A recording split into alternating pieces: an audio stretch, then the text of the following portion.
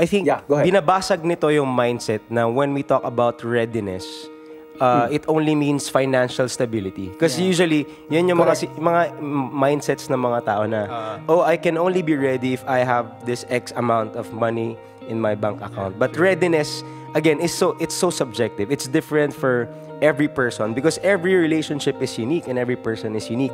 And the way we say that we're ready differs from each other. So I guess ang pick up ko dito is it's very dangerous to compare one journey from another couple's journey na ganito kami nung asawa ko, so dapat ganyan din yung journey mo. Kasi merong iba na nagkaroon ng girlfriend nung high school, nagkatuluyan sila hanggang nag-asawa. It was a successful relationship.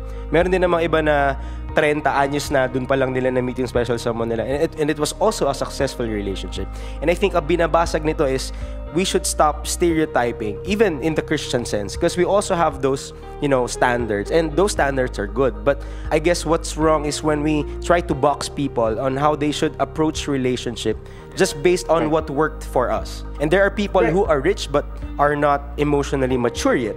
There are people naman na sobrang emotionally mature but cannot even support themselves. So there's really iba-iba talaga yung level of preparedness.